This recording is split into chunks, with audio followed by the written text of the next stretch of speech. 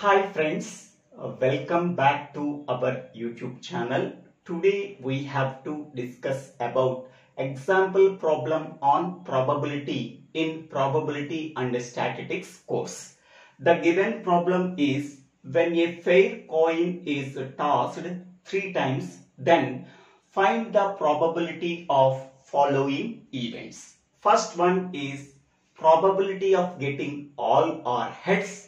Second one is probability of getting 2 heads. Third one is probability of getting at least 1 head. Fourth one is probability of getting at least 2 heads. Fifth one is probability of getting no heads. When a fair coin is tossed, we are getting 2 possibilities. One is head and another one is tail. When a fair coin is tossed 3 times, how many number of possibilities we are getting? So 2 power 3. Okay, that is 8 possibilities we are getting.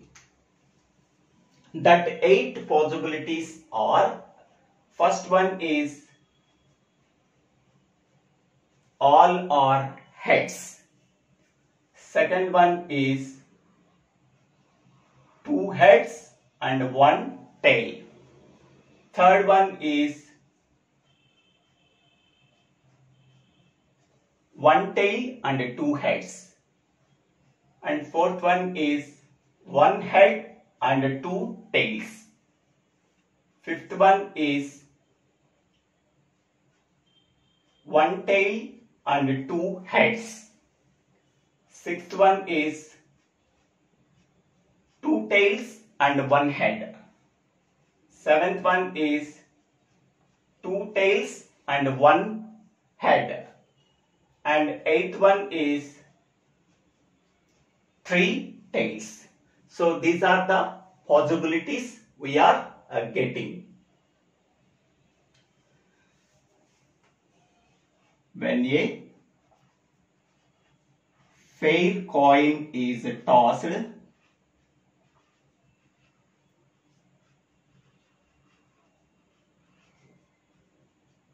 2 possibilities we are getting.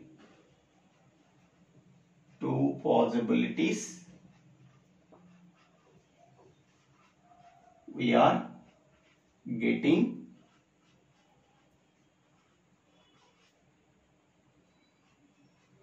One is a head, that can be denoted by H, and another one is a tail, that can be denoted by T.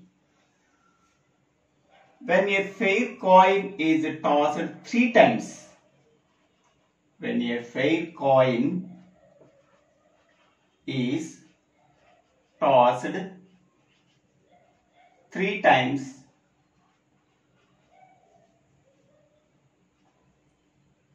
so 2 power 3, 8 possibilities we are getting.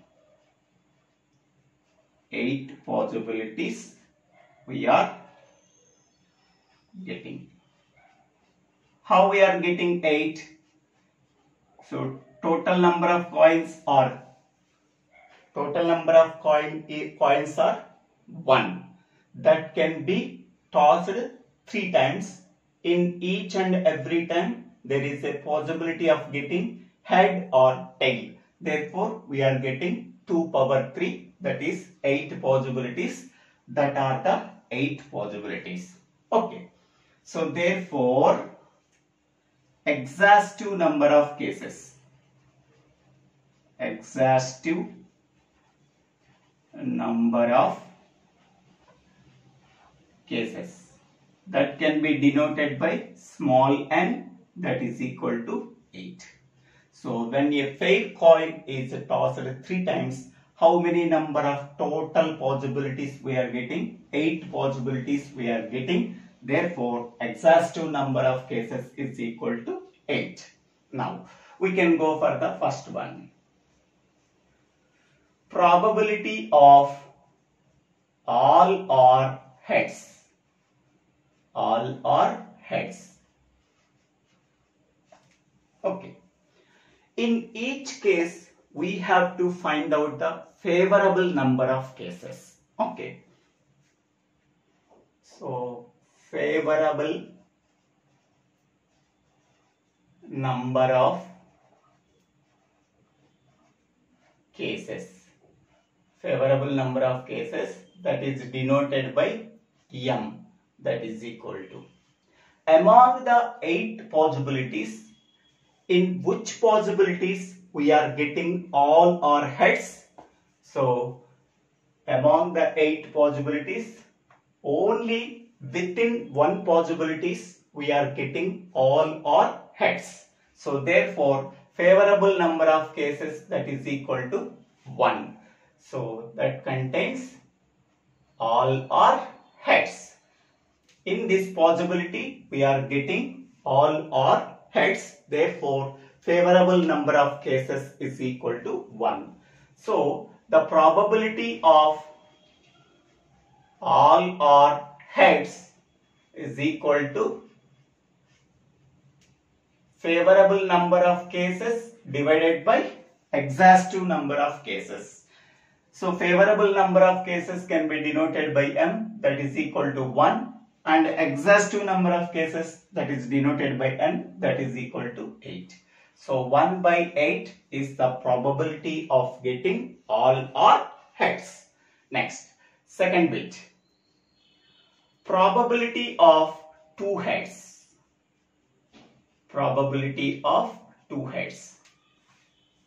Now we have to find out favorable number of cases.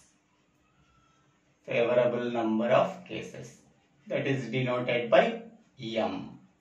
So that is equal to, among the 8 possibilities, how many number of possibilities getting exactly 2 heads?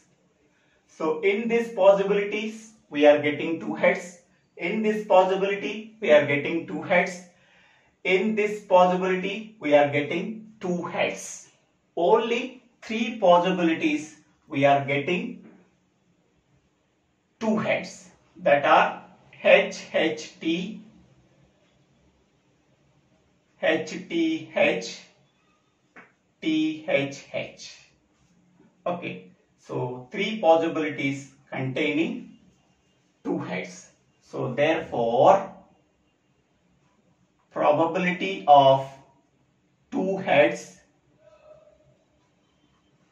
that is equal to favorable number of cases M divided by N. M value is equal to 3 and exhaustive number of cases is 8.